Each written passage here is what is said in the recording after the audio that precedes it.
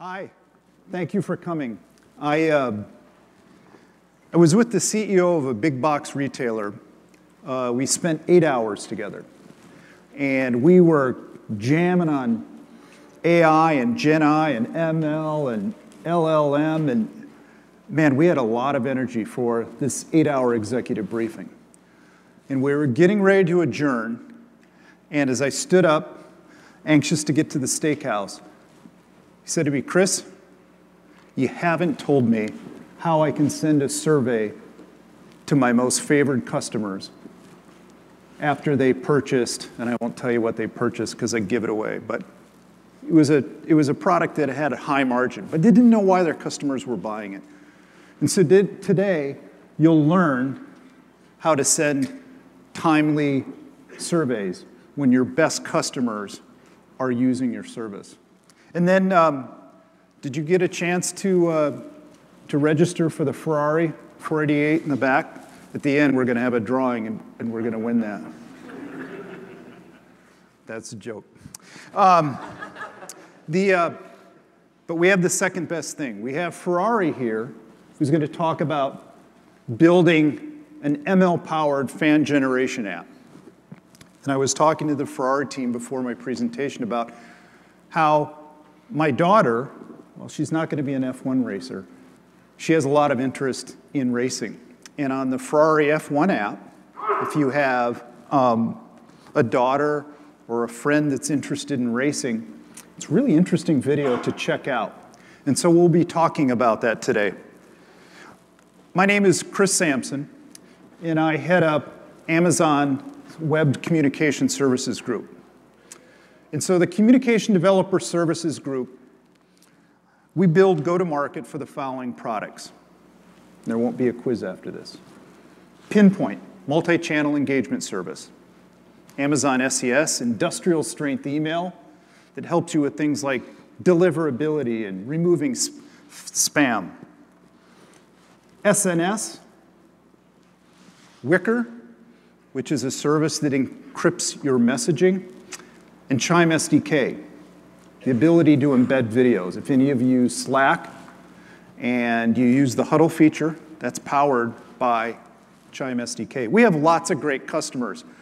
Our services are pretty quiet. Our brand isn't splashed anywhere. But if you receive a notification in the middle of the afternoon on a Friday for a Netflix video that might be coming out, that's coming through one of our services. If you're in Europe and you're fans of the Bundesliga league and you're receiving notifications about your favorite players and how they're performing during their matches, that's using one of our services.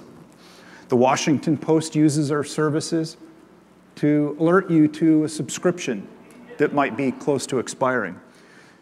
And so many of our customers are using our services across the globe for things like OTP, one-time password. If you happen to be using a dating app and you want to make sure that that person that's reaching out to you is not a robot, you might be using Pinpoint's SMS capability for one-time password. We send trillions of messages across the globe, and that's not to chest pound, but if you're building a highly scalable service that's going to send things like one-time passwords and multi-factor authentication and email across the globe to Japan and Europe and Russia and China and you name it, you have to have services that are highly secure, highly performant, and scalable. The customers that are using these services today, Amazon Prime is using these services for things like Amazon Prime Day, Black Friday, Cyber Monday, the same services. But when I talk to customers, they don't say, "Hey, Chris, tell me more about Amazon Pinpoint or SNS." You can't keep all the services straight. Usually when I talk to customers in executive briefings in Seattle, they talk about building a communication hub. And that communication hub has 4 capabilities. The first is mass messaging. The ability to send a timely email. The ability to send an SMS as soon as somebody hits submit. You can use our services for nothing but SMS or email and not pay a dime for ML or for segmentation. And this is the beauty of taking a builder's mentality to building a modern architecture. You should be able to build improved customer engagement at your own pace. And as a builder, if you only want to improve SMS, you can do that using our services. But many of our customers are taking it to another level. They're starting out using SMS or email, and they're dynamically segmenting their customers as they engage. It's not static segmentation. That's when you sit around with your marketing team and you analyze data every month or so and create new cohorts. I'm talking about creating segments at that moment in time when it counts most. The best example I can give you is during the pandemic, when healthcare and life science companies had to quickly stand up testing services. Well, we were probably all in the same boat. We took that test and we waited anxiously. And we had hoped, obviously, that that test was negative. But when those tests turned out to be positive, there was usually a next step. That next step is dynamic segmentation. The ability to create, at that moment in time when it counts most, a cohort group with a set of follow-on steps. SMS or email are often just the entry points for dynamic segmentation. Another capability is just the ability to analyze downstream traffic. As you're engaging with those most favored customers, are they using an Android phone or an iPhone? You'll want to know that. And then last, one of the reasons why you might be here is you want to learn more about personalization. Hey, personalization is just a proxy for ML. That's it. But many of our customers talk about how, Chris, when they come into these briefing centers, how in the world can I make sense of my email, my SMS, my push notifications, my CDPs? How does that all come together with this modern architecture? And by the way, and you can't tell me that I have to replace Salesforce and Adobe and all those services that I placed high value in. Many of our customers, with good reasons, have built a lot of capabilities with having email promotions, using SMS for OTP, and with good reason. These are systems that you built, and you can remember when email being used for promotion was kind of high tech. And it's with good reason that your marketing team is building segments. It's really important to understand your customers' behavior and how they fall in groups. And you'll have CDPs scattered throughout the enterprise using S3 maybe. Segment is a CDP provider. CRM system, a marketing automation system. It's really hard to keep track of all those data lakes in your services, but they were built with good reason. And then, of course, you might have the data science team working somewhere in isolation, building a predictive model to help with perhaps product placement for your customers that are engaging in commerce. All of these departments were built with good reason. But if you want to build a modern architecture, if you want to engage with your customers at that moment in time when it counts most, there's one thing that you should walk away from this presentation in, and that is, in order to build a modern architecture, you have to have these messaging systems using one data highway into your ML data model and one way out. Engage with your customers with the channels that they prefer. My parents prefer email. I prefer SMS. My son prefers push notifications. It's hard to navigate those channels if those channels aren't consolidated with one data highway in and one data highway out into your ML model. That, to me, is one of the most important architectural principles you can have when building a modern engagement system of the future. And I'm going to give you one example. In this example, and it's a fictitious example, I'm going to wire transfer $100,000 from my brokerage account into a checking account, and I'm sitting in Tahiti drinking a Mai Tai. I execute with my app the wire transfer, and I wait, and I wait, and I wait. And now I'm starting to get anxious because that was to pay off the mortgage. And my wife is asking me, did you get it? Did you get it? I didn't. So now I call my brokerage. And I have a choice. I can talk to the broker or I can leave a voicemail message. In this case, I'm going to leave a voicemail. I leave a voicemail message. That voicemail message is transcribed using a service called Amazon Transcribe. It's an ML service. It's taken my voice and turned it into text. That text is then pushed to a service called Amazon Comprehend. Again, another ML service. Comprehend scores the text, and in this case, it is scored a 10. For Pinpoint, which sits in the center, 10 is just a cohort group. It's just a segment. But that 10 has meaning. The business rules that you've built for a 10 mean we're not going to send him an email or create a conversational bot and ask him what's going on. No, this is important. That 10, we are sending an event to a contact center where somebody with a headset is going to call Chris using a service, in this case, Connect. It could be another contact center. In that example, Pinpoint's just acting as the orchestrator, the conductor, if you would, the middleware layer. And when I hear customers talk about this communication hub as a communication middleware layer. Now let's go back to the example. Instead of a wire transfer, I'm interested in selling a stock. And in this case, I have to use the app to sell the stock. Some brokerages are saying if you're going to trade in dollars and not buy and sell stock, the symbol, and you want to just sell dollars, you're going to use the app. Well, in this case, I'm having trouble. I'm trying to sell an ETF. So instead, Transcribe listens again to my voicemail. It scores it in 8. After going through Comprehend, Pinpoint looks at the 8 score and says, okay, for an 8, I'm going to instantiate another little bit of ML, a conversational bot, and I'm going to walk Chris through that stock sale. It could be, I'm just interested in buying a mutual fund. I'm just an old fuddy-duddy that's looking at a mutual fund, and really my brokerage isn't interested in me buying and selling mutual funds. But in this case, Pinpoint looks at the score, and in this case for the mutual fund, it's at 3.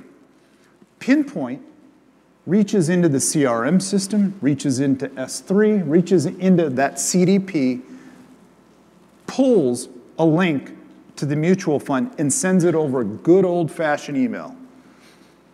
Because good old Chris looks at email and doesn't use SMS or does not want a phone call. This to me is an example. This isn't an architecture, it's a marketecture. This to me is an example of what the modern architecture looks like. You're using ML to engage with your customers based on the use case. Pinpoint is not just about sending messages. It's a middleware layer. It gives you optionality. It gives your enterprise optionality to use the channel that you want to engage with your customers. And it's not a ring-fence solution. I often hear customers say, hey, Chris, I just want a UI and I want to ring-fence my customer engagement solution. I need to make it easy. And unfortunately, the bad news is there really isn't an enterprise where you can create a really well-packaged customer engagement service. It really requires a builder's mentality that gives you the optionality to plug and play ML services like Personalize and Forecast and Transcribe. It allows you to use services like Salesforce, Adobe, S3, you name it. But by having a conductor in the middle of the orchestra, it will allow you to do that. I'm going to bring on stage my friends from Ferrari and Dynata, and they'll talk to you about how they use ML to improve fan engagement, followed by Dynata. Yep.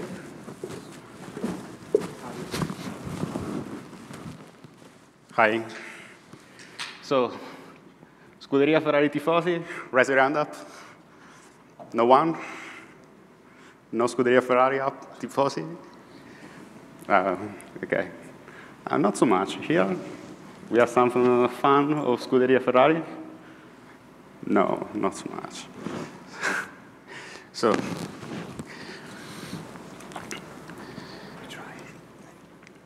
hi, everyone. It's a pleasure to be here in front of you all this afternoon to give you some tips on how in Ferrari we extended our global fan engagement. I work in Ferrari Digital and Data Department as backend and integrated system manager. And in this session, with a bird's eye view, I will start by describing the personalization need, how we implemented the use case, and right after me, with Matteo, we will do an in-depth architectural analysis of the solution that we use in production. So ready, steady, go. All right. First of all, a brief introduction of the official Scuderia Ferrari fan app that Ferrari announced last year during the AWS reInvent 2022. And now we can reach it out and touch. Here, we can see the Las Vegas Grand Prix qualifying recap. Impressive show there. Charts celebrating pole position, and Carlos a little bit more serious for P2. That's a cool tool, by the way. However, as soon as the team steps foot in the paddock, the official Scuderia Ferrari app will be feeding you with videos, images, and other content directly from the circuit before they hit social media. We'll also be meeting the wider team, both at the track and in Maranello, giving you a look of life behind the scene, adding an extra dimension to what is already known about the Scuderia Ferrari, gaining a fuller picture of the team's life in the paddock and in the factory. But now, let's move in with some example on how Scuderia Ferrari app improved the tifosi engagement through Amazon Personalize that accelerated the digital transformation with machine learning, make it easy to integrate personalized recommendation. For sure, as we know, on all our digital products that can be the mobile applications or web application, email marketing systems, and so on, it's possible to easily gather data. So, for example, through user preferences, here you can see Ferrari drivers, or Ferrari cars, or circuits, and so on. But also through interactions and content views. For this reason, datasets are crucial in machine learning, as they provide the core on which algorithms are trained and evaluated. It's very important indeed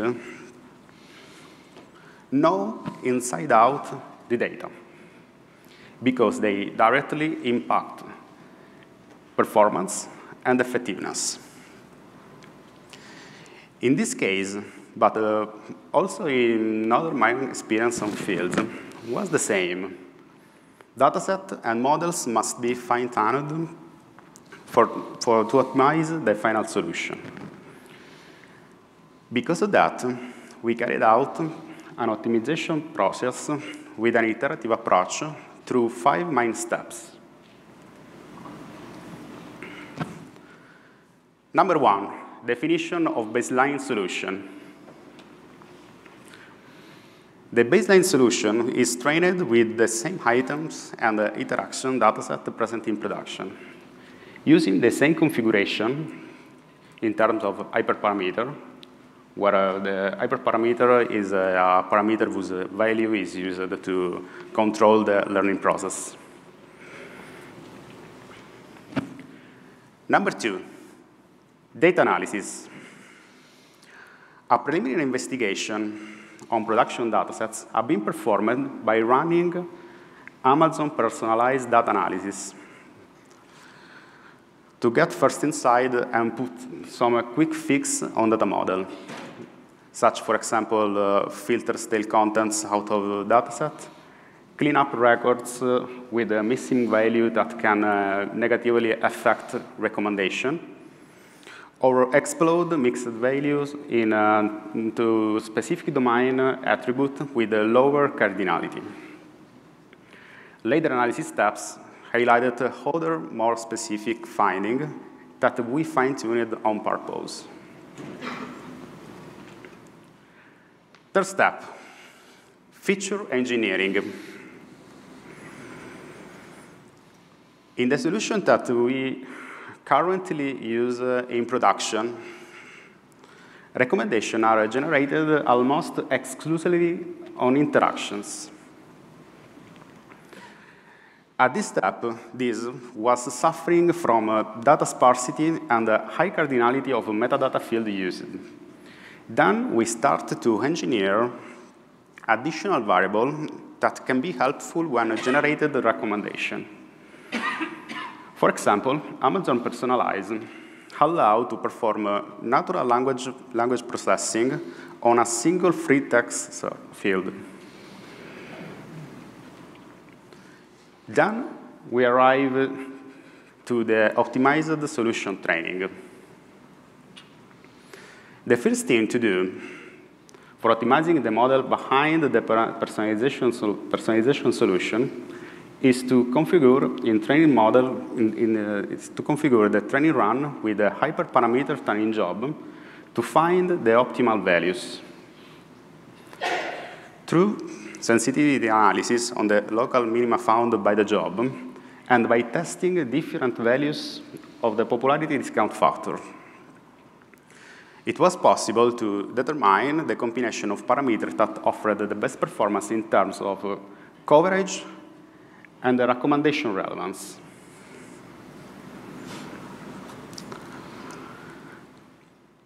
Number 5, evaluation. To assess the combination of parameters that offer best performance, a control solution was trained, which used the same filtered datasets as the optimized of the optimized one, but does not apply feature engineering nor hyperparameter tuning in the process. Here you can see the iterative approach.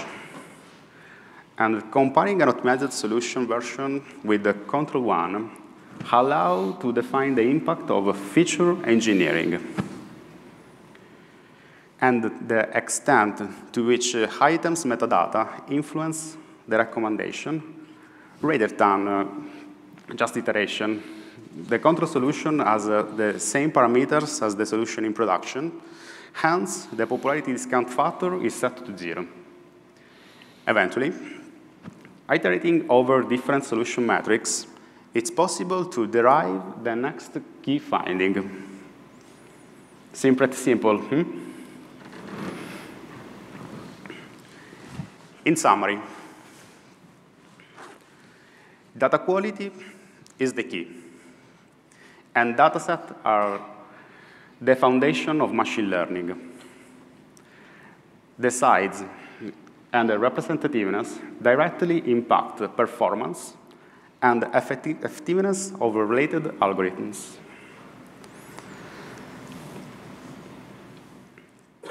Tuning hyperparameter allow for performance optimization,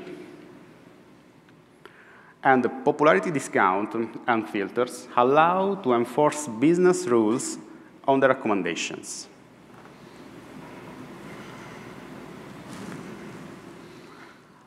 Lastly, also in Amazon Pinpoint, we can connect to a certain type of machine learning model by using recommender model to predict which item a user will interact with and send those items to message recipients as personalized recommendation based on each recipient's attributes, and behaviors.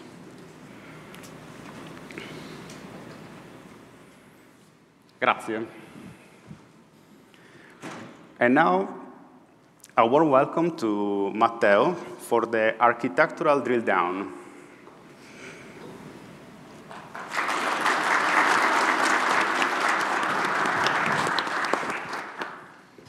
So, hi everybody. I'm really proud to be here in front of you today. I'm Matteo Longhi, and I'm part of Ferrari Digital and Data Department as Cloud Architect. And so, without further ado, let's see some architectures. So, Scuderia Ferrari application is a high-level representation of the Scuderia Ferrari application architecture. You can see it on screen. And Scuderia Ferrari application is built on 5 core layers, which are the backend API layer, which leverages AWS AppSync to implement the backend for front-end pattern. This in order to decouple the front-end application from all the other layers and systems. Then we have the telemetry management layer, which leverages AWS Lambda, Amazon S3, and AWS API Gateway to store and share all the telemetries selected by our Ferrari communication team in order to share them to our fans through the Scuderia Ferrari application. Then there is the personalization layer, which is based on Amazon Personalize, that has already been described by Alessio. Then we have the video streaming layer, which is built on Amazon Interactive Video Service and AWS Elemental Media Convert. And it's used by our Ferrari communication team to broadcast unplanned live events during race weekends. So, finally, we have the analytics and push notification layer based on Amazon Pinpoint that we are going to see in detail right now. So let's deep dive on the notification layer architecture. The notification layer backend that you can see in picture is built on multiple AWS services. Among these, we can find Amazon Amazon Route 53, Amazon CloudFront, and AWS Certificate Manager, which together provide a custom domain to our AWS AppSync endpoint. AWS AppSync itself, it's acting as primary GraphQL endpoints to expose GraphQL APIs to our front-end application. Then we have, for AWS AppSync, the HTTP and the AWS Lambda resolvers that enable AWS AppSync to connect to multiple data sources, such as the Ferrari Content Management System and the Ferrari Digital Asset Manager. Then there is Amazon DynamoDB, which is used as storage for the notifications business logic. And finally, Amazon Pinpoint to manage push notification to our fans. So, now let's focus on Amazon Pinpoint. On screen, you can see an example use case where from right to left, Ferrari content creation team publishes a certain news into Ferrari CMS. In response to this event, Ferrari CMS publishes the content inside an SNS topic in the form of a new creation or an update. In response to that, Amazon SNS triggers AWS Lambda for AWS AppSync, Cache Eviction, and Amazon Pinpoint to engage our fans through a personalized push notification. So, let's get to the fun part. If you like, you can download the Scuderia Ferrari application right now by scanning the QR code you see on screen. Quite flashy, isn't it? Yeah? I give you time to scan it, so don't worry. I will pause. Okay, so to wrap it up, to conclude, I want to thank you all for being here today. And, we hope you will enjoy playing with Scuderia Ferrari application. Thank you.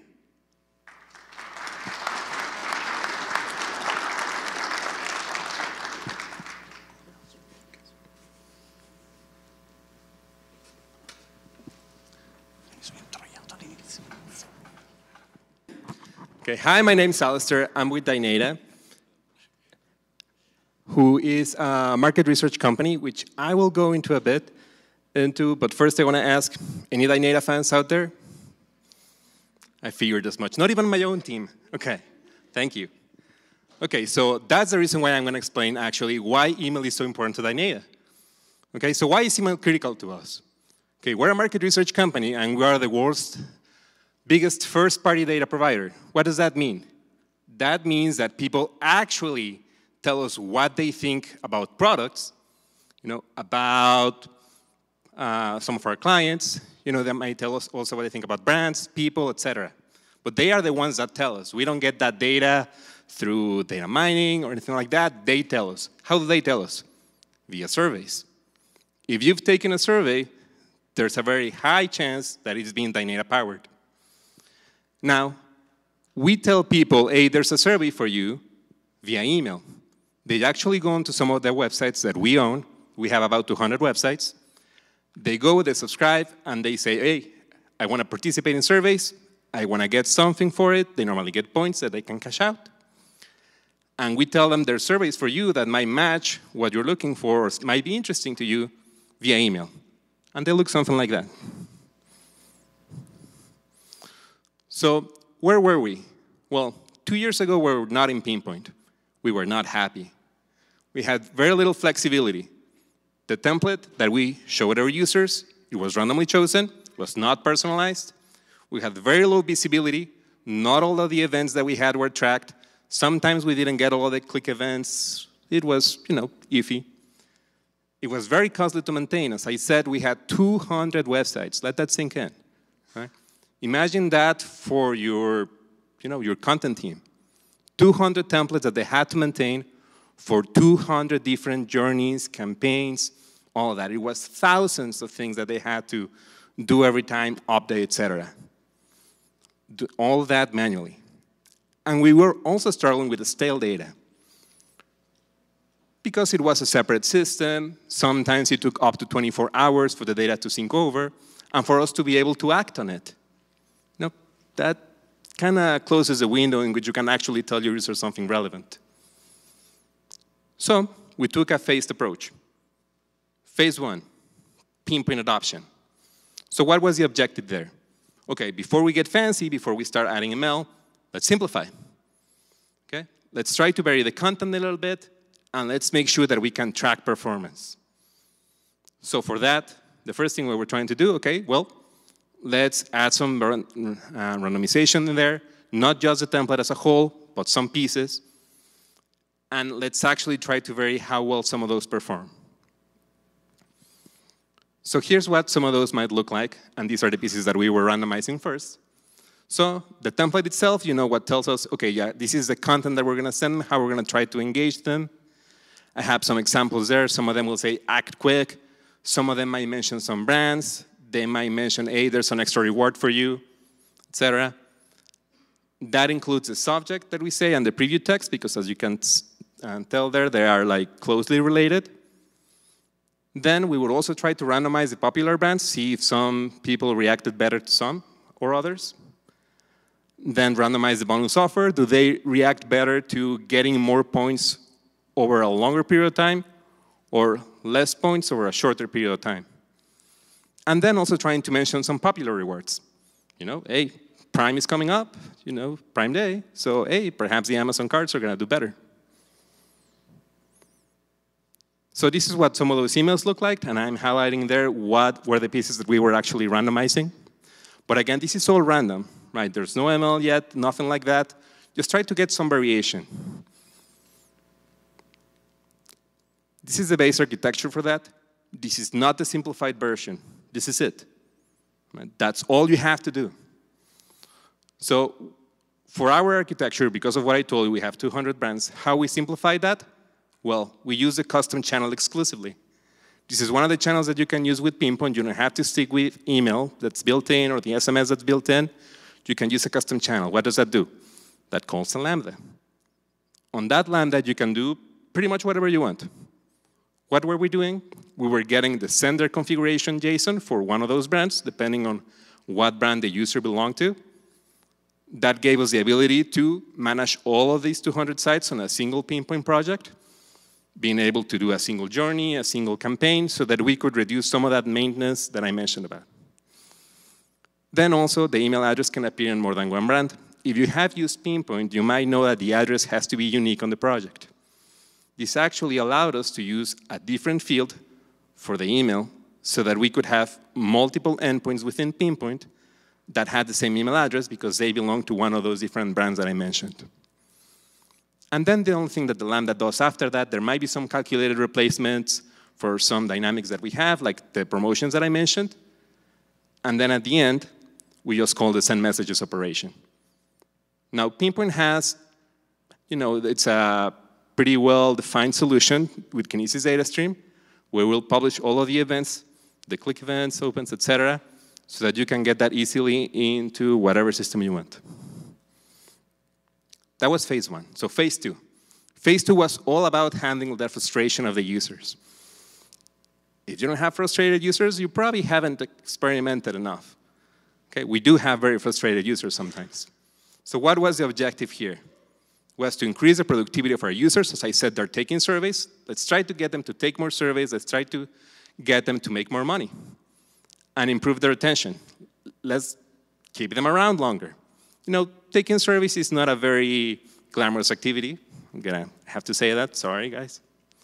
But in the end, it makes you money, right? So we're gonna try to keep you around. We're gonna try to keep you engaged. We're gonna try to mention topics that are of interest to you. So what was the strategy for this? Okay, offer surveys where they have a high likelihood of completion. There's nothing worse for our users that go through 40 minutes of answering questions and being told, well, we don't actually want your opinion. We want somebody else's. So we want to reduce that. Okay, and what was the measurements for this? Phase two, okay. How many survey completions do we have during those first 30 days?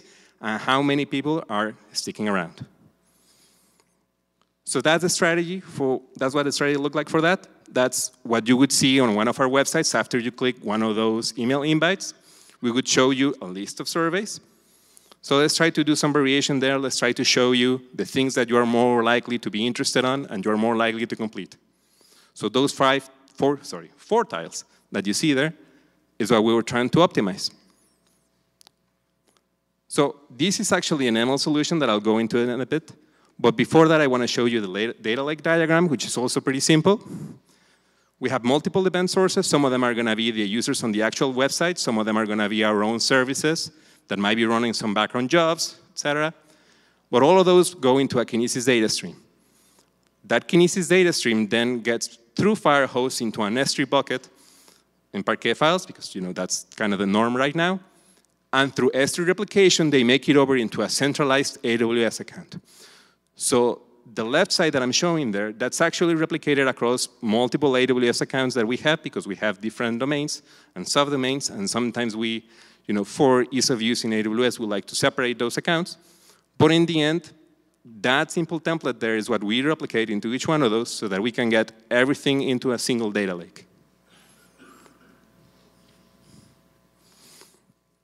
Now, for this solution, we were actually using SageMaker. So here's some of the attribute examples that we were using as part of this model. That's actually not all of it. It's a lot more than that. But the nice thing about SageMaker is that it kind of makes it too easy. You know, it takes the data science out of it because you don't have to do your own correlation analysis or anything like that. It's all done, right? It'll highlight it for you. It'll try to tell you, these are good features, these are not, et cetera.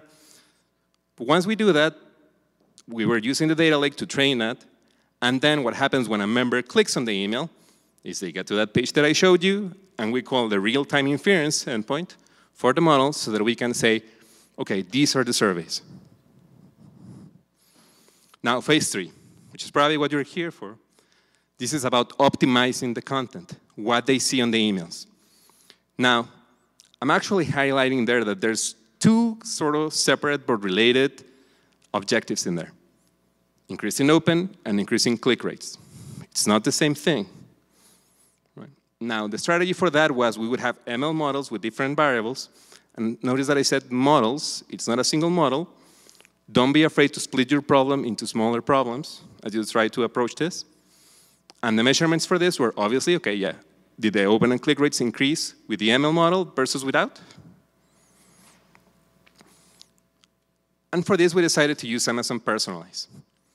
So how we approach this? Multiple data set groups and recipes. So I showed you first the content that we were randomizing. That's repeated here. Now I try to basically put it within one of those recipes. So for user personalization recipe, we optimize the template, again, the subject, the intro. Now for the trending now recipe, that was perfect for the popular rewards.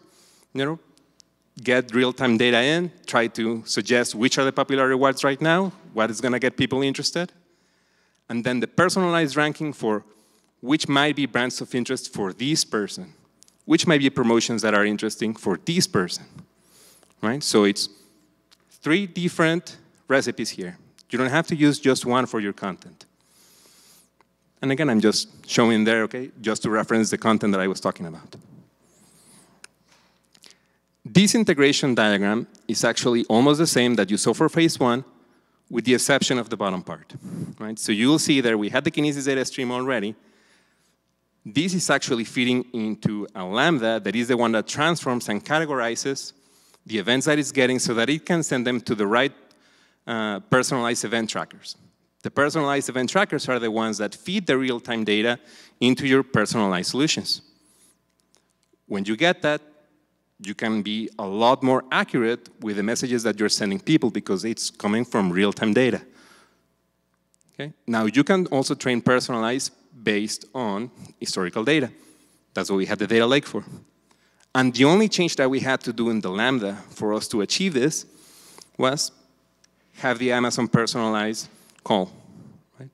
That's it. It was the same Lambda for the custom solution, just one more call. Now, further improvements that we had for this was reducing the cost. Obviously, that could be one other thing that we can optimize. People might be very well more inclined to take the ones with the longer reward. So what if we try to optimize also for cost? Should we try to personalize the time and frequency in which we send the emails? Right now, that's not personalized really, but it could be. We could also filter some of the brands that we suggest based on whether they're going to be available or not. What I mean by that is, well, you know, these are normally gift cards. Perhaps they're not going to be available. So it could be something useful. And now that I've explained this, I actually want to share some of the lessons that we learned while we were going through this. So number 1, ensure visibility. If you cannot track that your changes are having a positive effect, you don't want to start making changes yet. Right?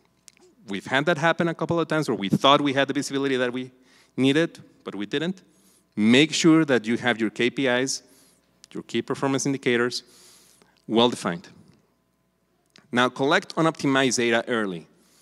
This might sound counterintuitive, but if you saw what we did, we actually tried to collect how the randomized data was performing so that we could then use that to train the models. This is actually what helps you do that. And define the problem. Okay, make sure that you define the problem properly. So what if we had decided to only try to optimize click rates? Well, a model might be inclined to tell us, hey, send to that one guy, the one guy that's almost 100% sure that he's going to open your email. Hey, 100% click rate. Awesome, right? Well, you only sent one email. Right? You don't want to do that. And again, don't be afraid to split the problem. It might look like content is one single problem, but it might not necessarily be. Okay? Get creative. Now, on the don'ts, don't use ML for every problem. Not everything is an ML problem. One of the first things that we try to do is there a good time to send to our users? Are they going to be more likely to open at one time or another? Let's try to analyze that data, and let's try to see if we can personalize that. Oh, but we were not even using time zones. Eee. And guess what? When we started using time zones, click rates went up. Okay, sorry. We should have done that first. Don't break your promises also. If you're personalizing the content, make sure that when they click on that email and they land on your website, they see what you told them you had for them. Right? We're a survey company. We're telling them to take surveys. If we tell them, hey, there's going to be a survey about F1 race cars, yay, and they click on it, it's a survey about puppies, well, they're interesting, but they're not what I was looking for. Okay? So make sure that you don't break your promises when you're trying to do ML optimization. And that's it. Thank you for your time.